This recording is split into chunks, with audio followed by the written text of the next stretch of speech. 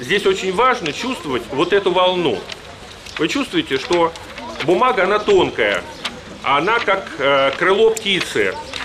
Вот. И если вы это почувствовали, то дальше вы будете с ней потихонечку договариваться, чтобы она сложилась как надо. Говорить на языке бумаги детей учат настоящий мастер этого дела. Роман занимается оригами уже 14 лет. Сейчас в Москве он возглавляет специализированный клуб. В Саратов приехал, так как в городе идет фестиваль японской культуры при поддержке посольства страны восходящего солнца.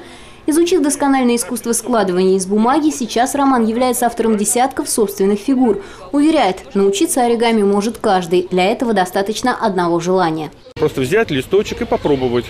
И не торопиться, вначале делать как можно медленнее, а потом быстро само получится. Главное, чтобы получилось хорошо. А получается за считанные минуты просто самые простые фигурки за считанные минуты складываются. В стране восходящего солнца искусством оригами владеет каждый ребенок. Педагоги уверены, такие занятия помогают развивать пространственно-образное представление. Именно с этими навыками многие связывают достижения японцев в различных областях науки.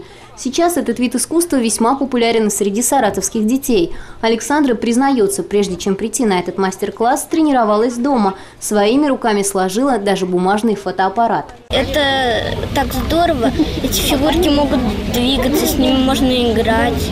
Журавлика можно запустить в небо, и он станет летать как будто. Мастер признается, оригами – это не просто умение складывать бумагу. Здесь соединяются вместе и творчество, и наука, и философия. Сейчас основные принципы этого вида искусства используются даже при создании современных космических роботов.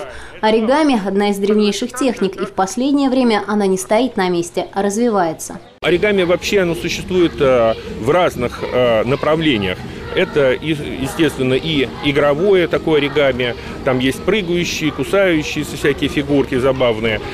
Есть направление такое творческое, художественное, когда создаются настоящие скульптуры разного размера, маленькие, гигантские скульптуры. Не только из бумаги, это переводится в любые другие материалы. Ловкость рук и никакого мошенничества – это все, что необходимо для создания настоящего бумажного чуда. Теперь взяли за голову и берем за хвост.